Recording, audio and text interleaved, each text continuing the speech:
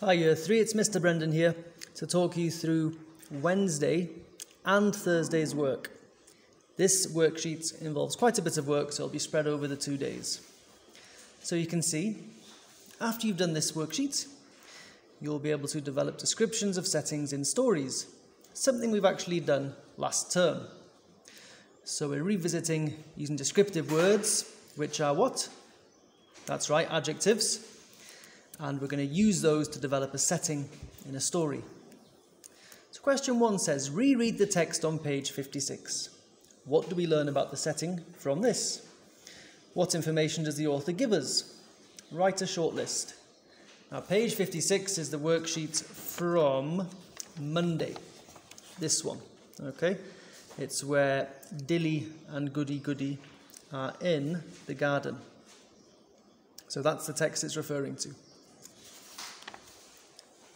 Okay, so once you've done question 1, you need to think about your knowledge of gardens from your own experience or from reading similar books. What extra ideas would you add to the setting? Make a list of things you would place in the garden setting. So you've all been in gardens, maybe some of you have got gardens. Think about the gardens in school. Make a list of the things you would place in the garden setting.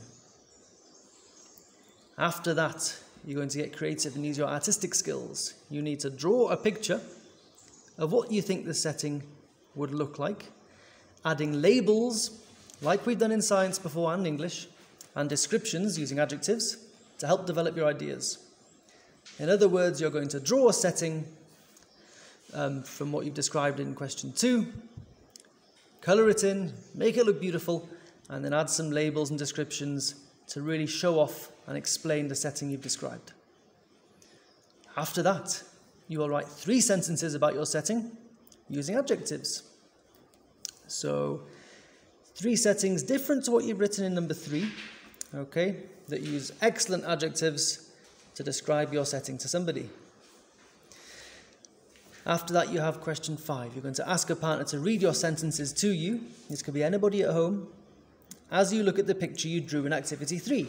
So you'll be looking at your picture, they'll be reading the sentences you wrote, and you're going to listen to them and you're going to see, is there anything I've missed? Maybe I can add another sentence. And that's what you'll do if you've missed something out. I'm sure you'll have more than 3 things you can describe from your settings. Excellent. And then the final activity, Talk Partners, says think back to your work on settings in Unit 1, that was in the last term. Describe Dilly's garden to a partner and ask your partner to check you've used good descriptive words. Okay, so this is all about reviewing our use of adjectives and our ability to use those to create and describe settings. So it's a big task, and I expect this to take you 2 lessons, so it'll take you through Wednesday and Thursday. Have fun.